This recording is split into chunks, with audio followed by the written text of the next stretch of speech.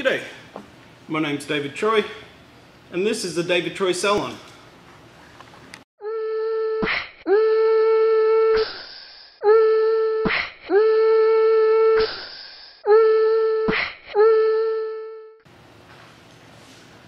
So what I want to do for you in this video is basically just show you a couple of techniques. Now I am going to use a mannequin head. It's hard to get the result on a mannequin head, but I hope you guys enjoy this video, and if you do, don't forget to hit that subscribe button, hit that bell notification so you know when I upload.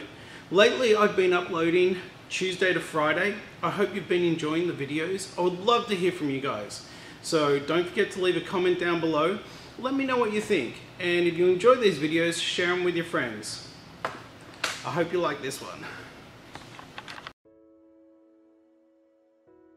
So I see this all the time. People actually don't even know how to use the curling iron properly. So there's a right way and there's a wrong way. So what we're going to show you first is the actual wrong way of doing it, where they just run the curling iron in and they're running it all the way up the head, but you're actually overlapping all the hair, so it's actually never going to get curly on the ends. The heat's not going to get all the way through the hair and make the root area curly. As you can see, when I pull this out, it doesn't even make a dent on a curl. There's a little bit of curl on the bottom, but that's about it. I mean, it's pretty much straight otherwise.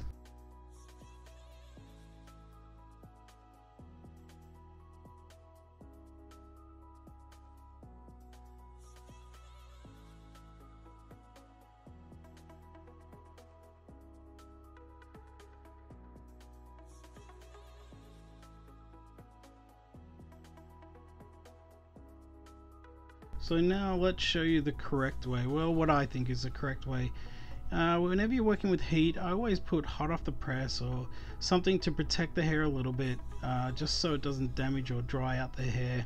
So what I'm going to do is I'm going to go with the curling iron right here. I'm going to start on the mid-lengths and actually start twisting it halfway down the head. So you can see as I'm pulling that tighter, it's not overlapping the hair, so the hair's getting heat all the way through the hair strand, from the bottom all the way to the ends. Now you can leave the ends out and leave them straight if you want, or as you're twisting it, you can see I'm slightly opening and closing just to wrap that hair to make sure it gets all the way in there.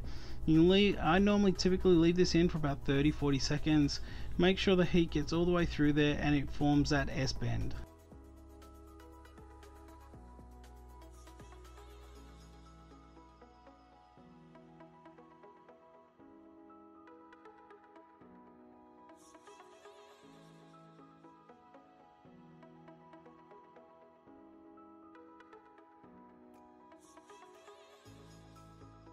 Working with a mannequin head isn't the best example, but you can see the technique, so that's the most important.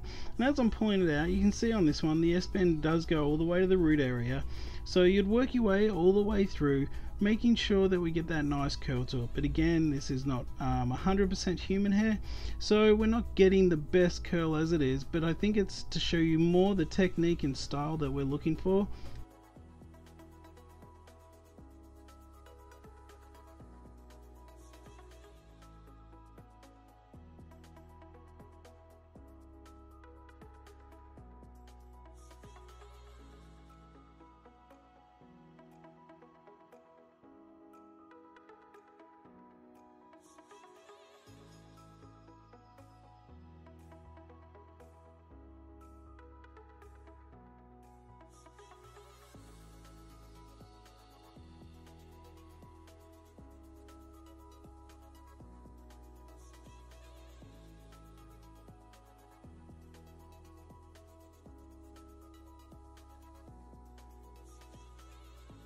So here's another little trick that we like to use. So when we get to the front or the hairline, I'm going to grab my cutting comb. I'm just going to lay it on her forehead there, just to make sure when I put the curling iron down that it doesn't actually touch her skin. So it's going to touch the comb first, and that way we don't burn our clients, which I see happen time and time again.